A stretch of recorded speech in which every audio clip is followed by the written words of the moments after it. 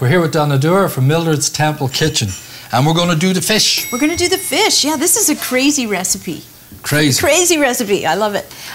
Maybe we get Avril in to give us a hand with it. So and the glasses we need are lots back of on. glasses are on, and the glass of wine is ready to go. Okay. So we're going to actually take an entire fish and bake it in salt. And I know that sounds crazy, but it's delicious. Trust me. And it's an old, ancient, Irish Druid technique. Okay, I'll go with that. You know about that one. Okay, so we have to start by whipping up some egg whites. And I'm going to get you to do that, Avril. Okay. Do you mind? And there you go. And we're going to add a little bit of water to that. And we're going to then add tons of salt, so it's wet like sand. And we're going to pack the fish in the wet salt. Is there a particular salt that you I want like to to use the kosher salt, Tony. I just think it holds the moisture. It also, there's a flavor that's attached to that as well, and that's my preference. It works best for me. That's beautiful. That's perfect. You can stop now. Good. Why don't you start to add salt to this?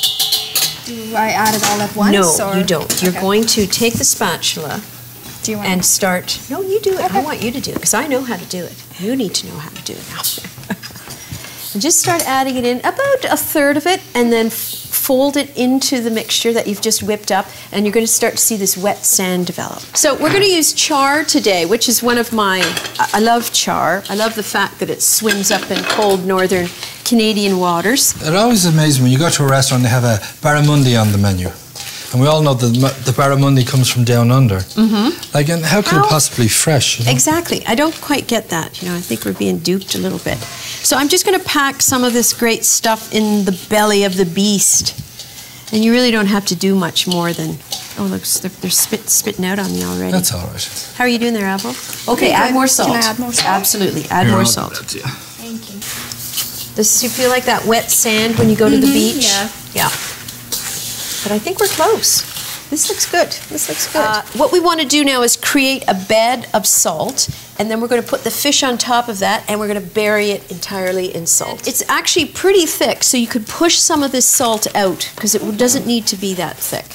And just get in there with your hands. Yeah, it just reminds me when you're a kid and you're playing in the mud. That's right. This is a great technique. Okay, that looks good. I'll pull this out. Very good. Oh, lovely. There you go. Tuck some of this stuff back in here. Get some of the goodies back in. Yeah, get back in there. Very nice. Now what you're going to do, Kathleen, is bury this entire fish in the have a salt burial. A salt burial, exactly. Okay, there you go. Have some fun.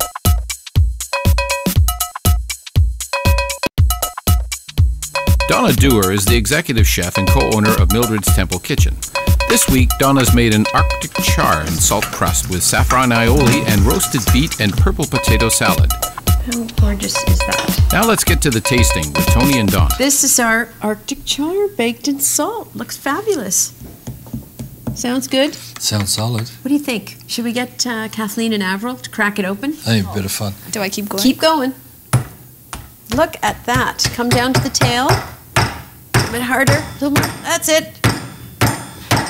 So when we do this dish at the restaurant, we serve it at the communal table. And we make a mess, and it's very rustic, but it looks great. And do people like the mess? People love the mess, yeah. Doesn't that look great? Gorgeous presentation. This is really what we call eating with the eyes. Very good. Bravo. Listen, Donna, fabulous show. Thank you. Excellent dish. I'm going to hurry up the finish here so I can still eat that while it's still warm. Okay? Thank you for coming. And we'll see you again next time when we have another one of Toronto's finest, cooking up some fabulous food. See you then. Here we go. I'm going in seconds. TV.